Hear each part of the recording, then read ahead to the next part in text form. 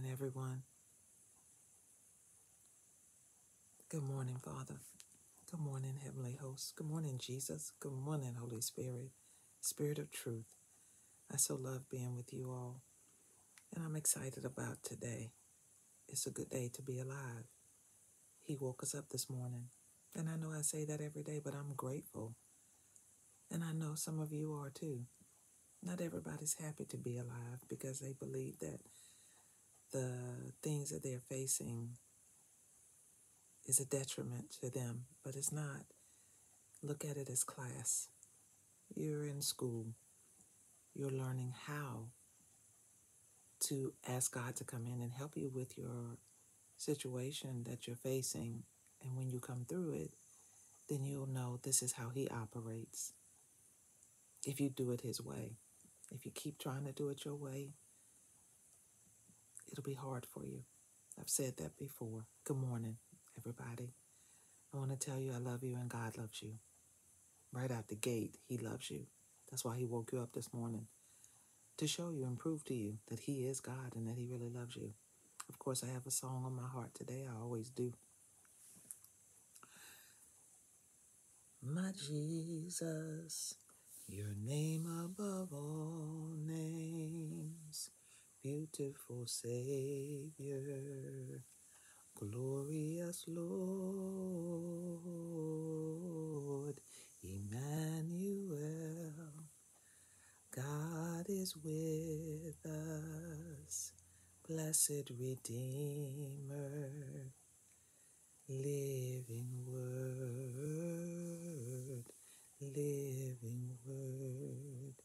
Oh, my Jesus, your name above all names, beautiful Savior, glorious Lord, Emmanuel, God is with us, beautiful Savior.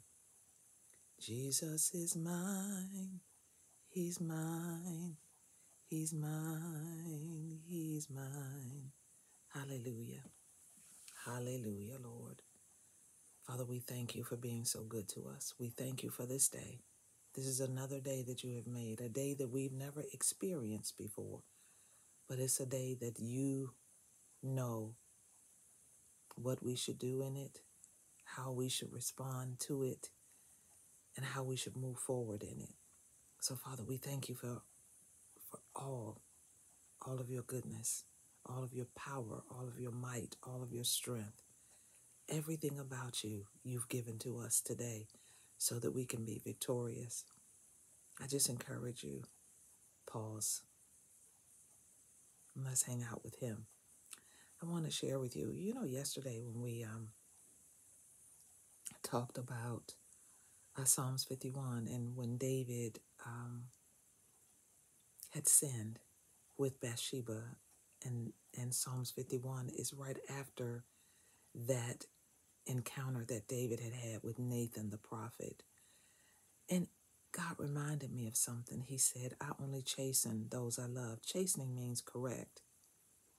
If you're not being corrected by God in your time with Him in the Word, even yesterday when I finished with you all and I continued to spend time with God, He took me into a scripture and it really blew me away.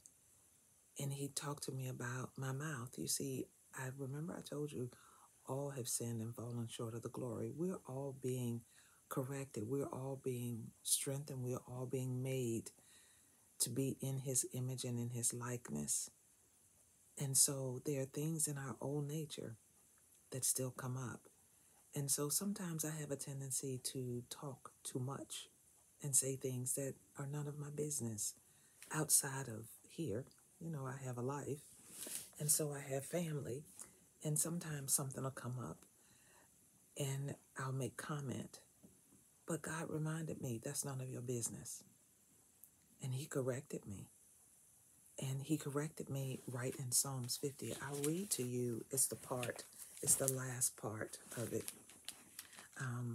But whenever you spend time with Him and you go in the Word, He's not going to always, he always loves us, but it's not going to feel like it, you know? Sometimes he'll correct us. And I realize in mentoring people, people don't like being corrected. Really? That's impossible. If we were perfect and mature, then we would not need correction.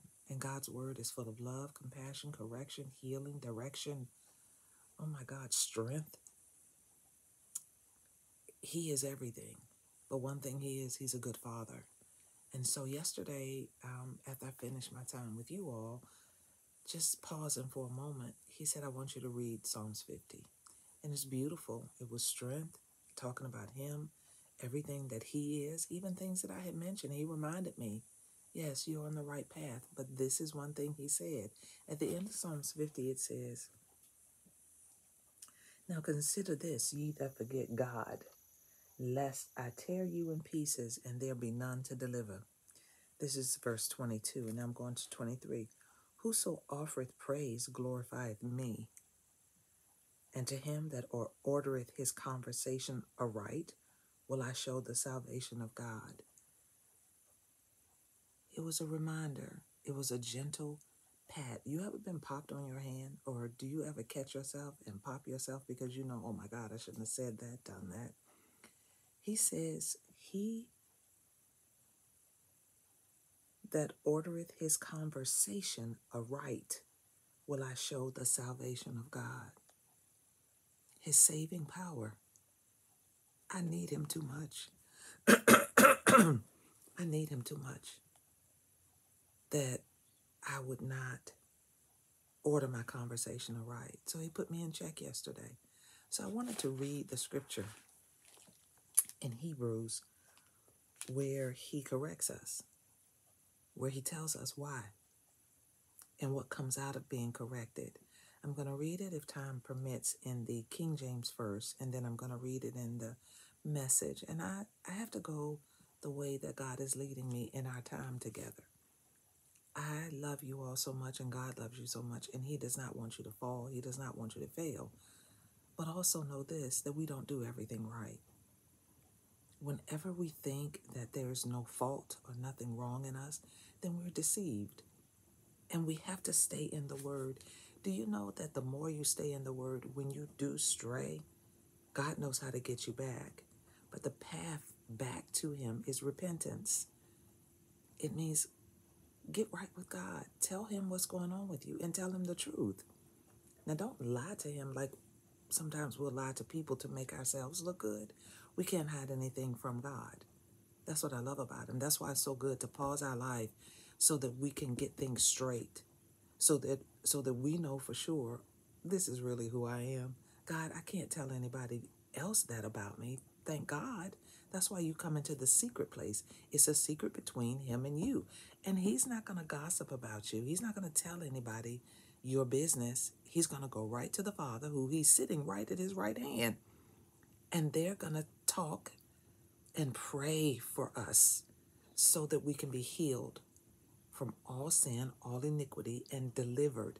He'll show us his saving power, his salvation, when we order our conversation aright, when we order our lives aright. It is up to us to make those decisions, to want to live right, live holy. Yes, holy. Not how you dress, but how you think and how you respond to God. That's what holiness is. And dressing modestly as believers. That's important too. Abstain from all appearance of evil. Selah. Selah means think on that. Just that quick. We're already in 9 minutes. But in Hebrews, the 12th chapter, I think it starts at verse 6. Y'all excuse me. My hair is dry today. I'm going to start at 5. And ye have forgotten the exhortation which speaketh unto you as unto children. My son, despise not thou the chastening of the Lord, nor faint when thou art rebuked of him. Don't get all bent out of shape when you see in the word a correction from God, or you hear a spiritual leader speaking and bringing correction to the house of God, to the body of Christ. And I'm not talking about politics, because that's what's going on right now in the world. But spiritual leaders are to lead and guide us and help us with the things of God and maturing in God. That's their responsibility. Don't forget that. If they're not leading you to God and they want to lead you and talk about other things, I have my opinion about that. But our responsibility is to learn about God. That's it. Especially when we go somewhere where we want to be taught, we're going to learn about God, how he operates, how he thinks. For whom the Lord loveth, he chasteneth, and scourgeth every son whom he receiveth. If ye endure chastening, God dealeth with you as with sons. For what son is whom the Father chasteneth? But if ye be without chastisement, whereof all are partakers, then are ye bastards and not sons. I don't want to be called a bastard, not by God. A bastard is illegitimate. You came in some other way besides through God's Son, Jesus. That's what a bastard is. You just decided that you're going to come to God on your terms. Not so. You'll be a bastard to him. It is so clear how you must come to him, and that is through his Son, Jesus.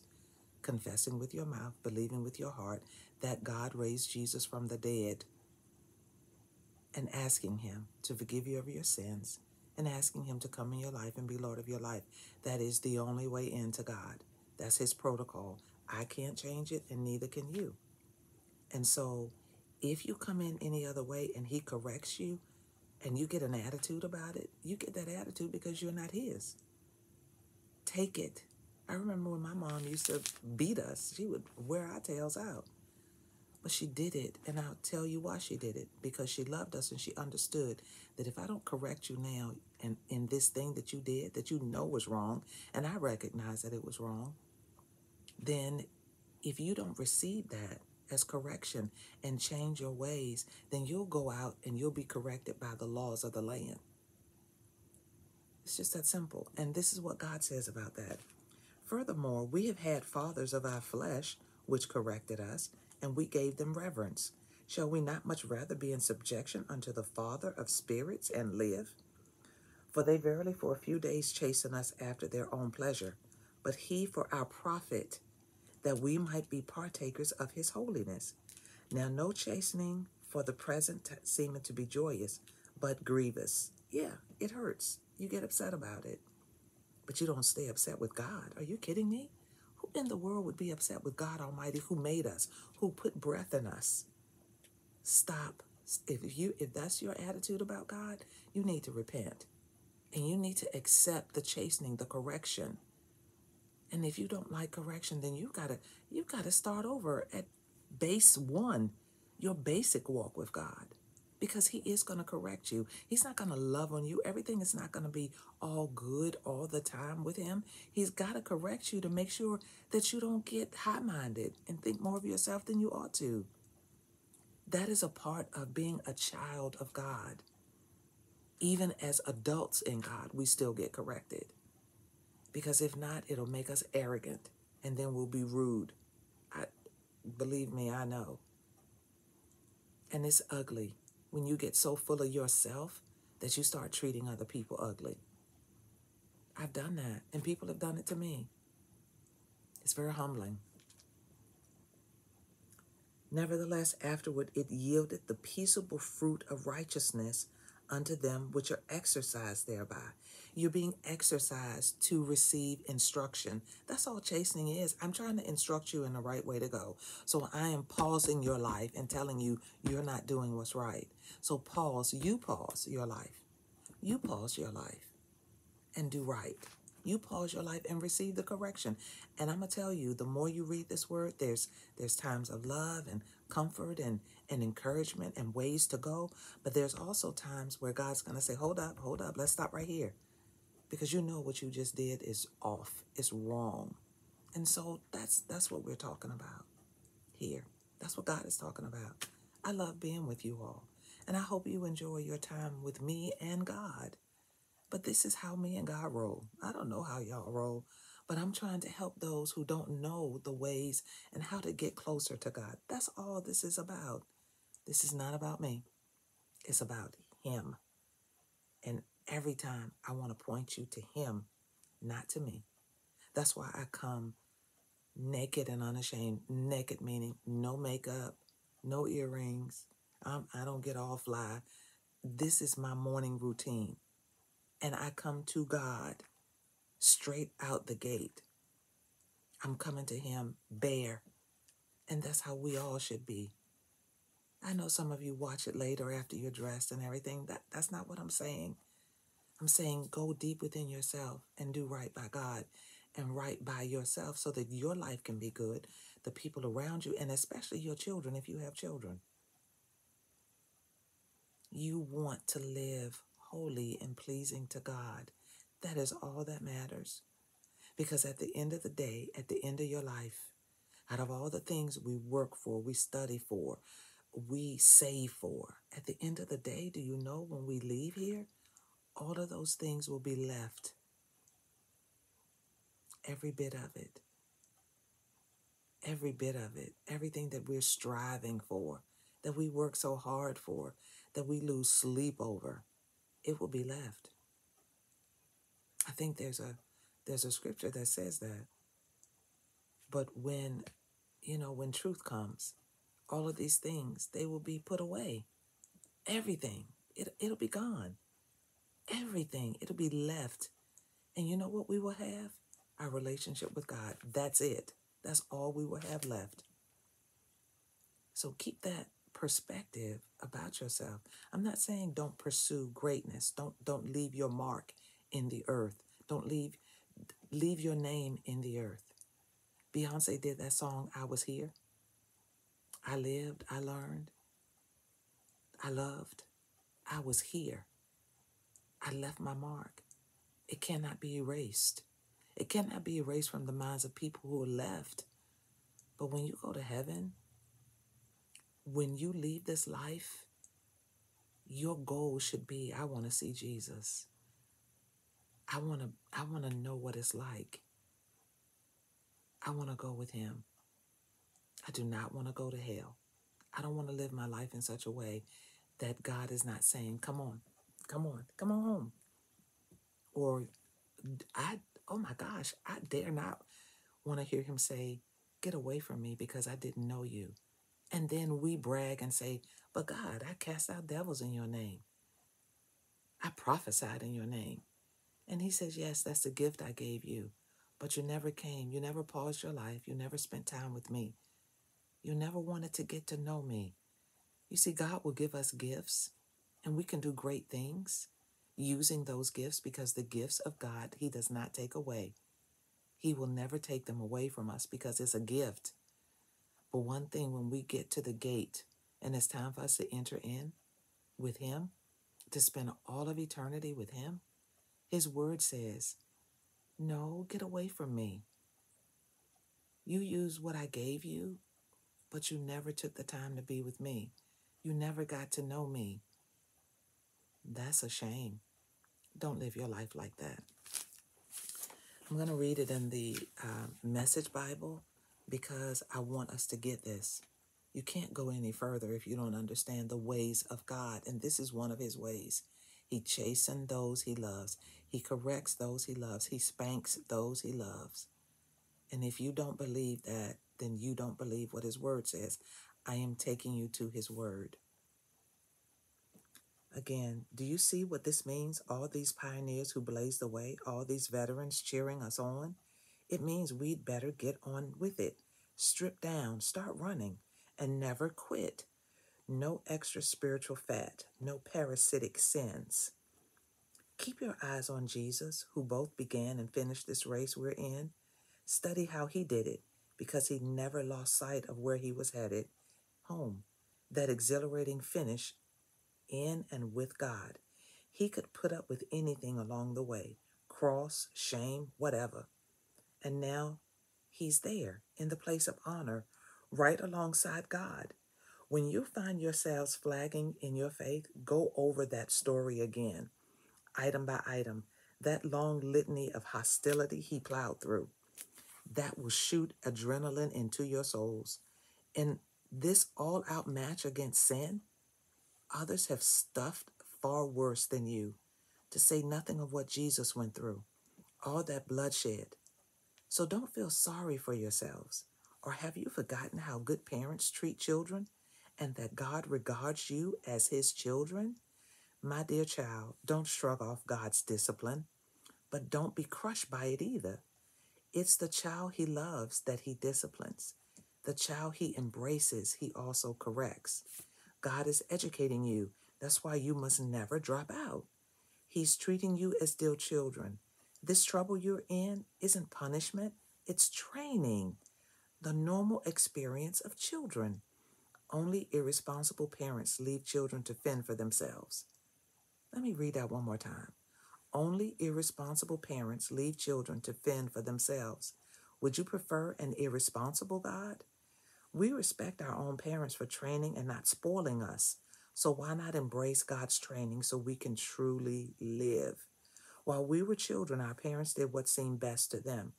But God is doing what is best for us, training us to live God's holy best. At the time, discipline isn't much fun. It always feels like it's going against the grain.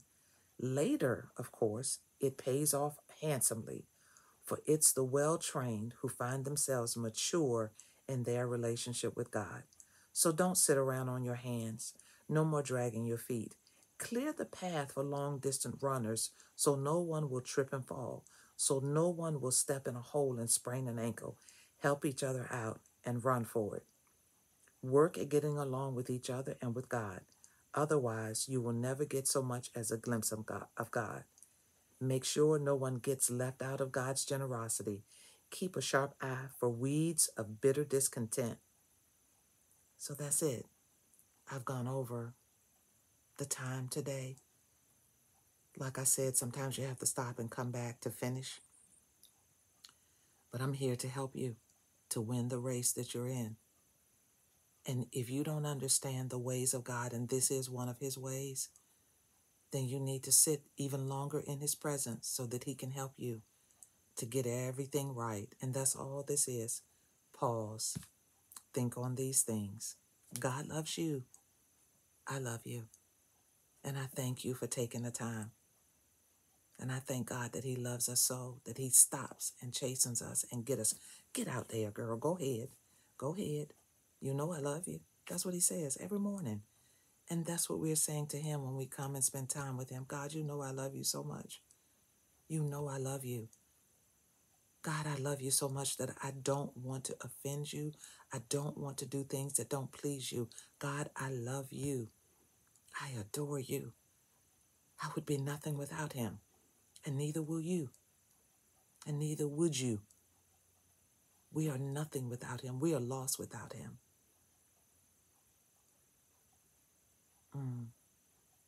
BB and CeCe Winans sang that song. If y'all can tell, I love music. I'm lost without you. It's easy to see. That's a song that they sang years ago. But know this, you can do nothing without him, but you can do everything with him. With him, I can do all things through Christ who strengthens me. Be strengthened today. I love you guys. God loves you. You know, when people say, I love you more. No, God loves you more. God loves you more. God loves us more. Have a super day. Let God arise in you. See you next time. God loves you.